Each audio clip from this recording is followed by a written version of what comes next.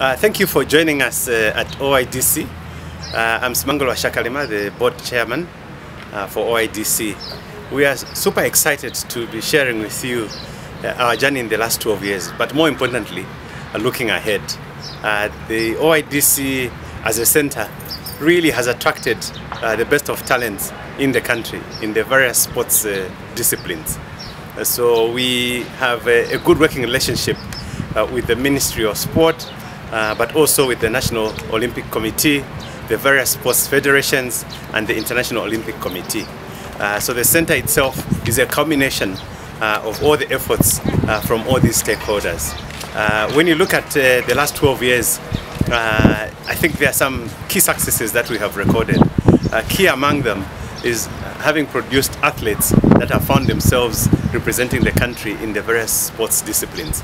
So we just want to take a moment to thank all the athletes who have come through Oydc, but also the sports federations who are partners here at the center.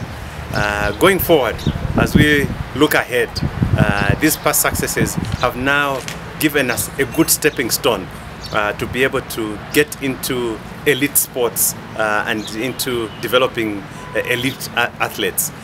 We just do not want to dominate at a regional level, but really at the international level.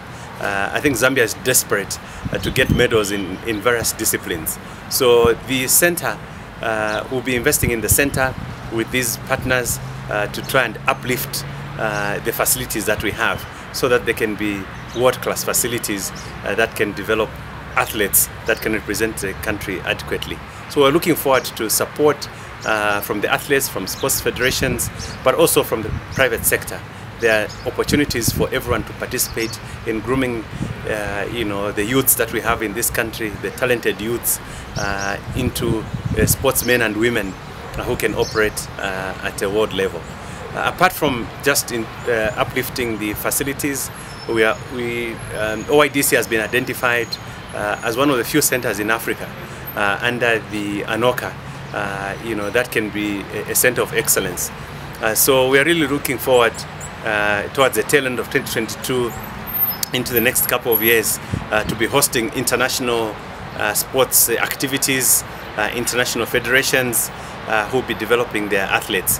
So I think we are really privileged as a country, as Zambia, to have a center that has been identified at a continental level to be able to participate in these activities.